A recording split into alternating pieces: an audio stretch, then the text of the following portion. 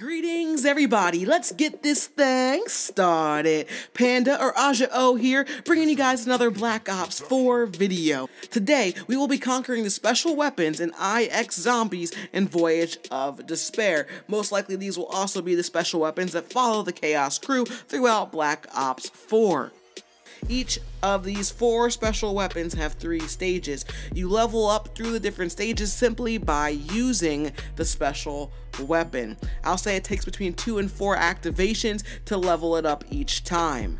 Number 1, guys, we have the Chakrams of Vengeance. A pair of Chakrams, one for throwing and the other for melee. It's a one-shot kill as far as I've played into the game. I've played into like the mid-30s, right below 40, I believe. One-shot kill that high up into the round, so very powerful. The throwing one acts kind of like a boomerang, but it will actively seek out targets. So if you throw it in a direction and there's no more zombies, it will zip around to find more targets. Once you level up the Chakrams to level 2, you will gain a movement speed boost while using your Chakram, so you'll simply move faster. Now, number 3, the 3rd stage, is the Lacerating Whirlwind. This allows you, if you use both of your triggers at the same time, you will activate a deadly Chakram whirlwind around you. You'll kind of see 3 or 4 Chakrams spinning around. I would say probably the second easiest of all the special weapons to use. On to the Hammer of Valhalla, the hammer for wading directly into battle. This one allows you to be the most aggressive and just get in the thick of it and start swinging away. You regain armor with each foe killed. This is really important. This gives you armor, which will give you extra protection. Now, the second stage of the hammer is called the Storm Barrier. Now, this ability allows you to place an electric storm that stuns enemies in the area. Now, I have to warn you guys, be careful when using this ability. There is a bit of an animation before the ability goes out. It kind of reminds me of Reinhardt, if you guys have ever played Overwatch, where he goes hammer down and he slams the hammer against the ground. Same thing here, you'll slam the hammer against the ground, but that animation does take a few seconds. Also remember, this stuns them and doesn't kill them unless you're in the lower rounds. Stage 3 gives you the Lightning Bolt attack, which shoots out a wide bolt of lightning, killing enemies. It looks really amazing and it's honestly really powerful. Maybe one of my favorite abilities out of all the special weapons. Next up, we have the Scepter of Ra. This one is probably the most unique out of all of the special weapons.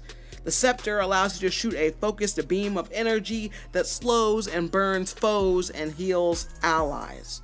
It can even revive players who are down.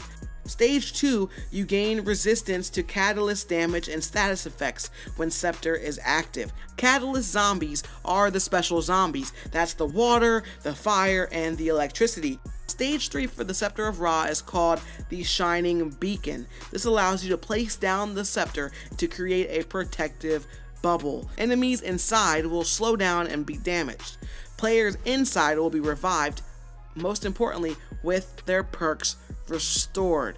Super useful. We'll have to say is that this is not the best one for defending yourself. The scepter really opens up this healer support type playstyle, where if you're playing with someone maybe who is new to zombies, or you gotta play with your little brother or your cousins that are gonna be coming over for the holidays, I would definitely suggest running the scepter because it'll allow you to play as a support. On to the 4th and final special weapon in IX and Voyage of Despair. We have the Viper and Dragon, which is a paired whip sword and a hand cannon for mid-range flexibility. The Viper is an extendable sword that acts as a bladed whip, and the Dragon shoots a fiery mid-range blast in stage 1. Once you level up the Viper and Dragon to stage 2, the Viper swings twice in a row, and the Dragon now shoots explosive rounds. For stage 3, the bladed segments of the Viper will be launched at and surround an enemy, and it will attract and shred other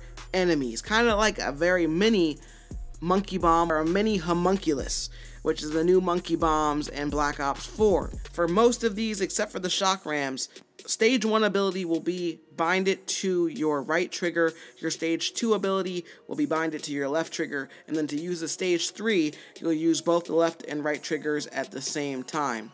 And on that note, guys, I'm out of here. I'm sending you good vibes. Be sure to like and subscribe, and I'll catch you next time. Panda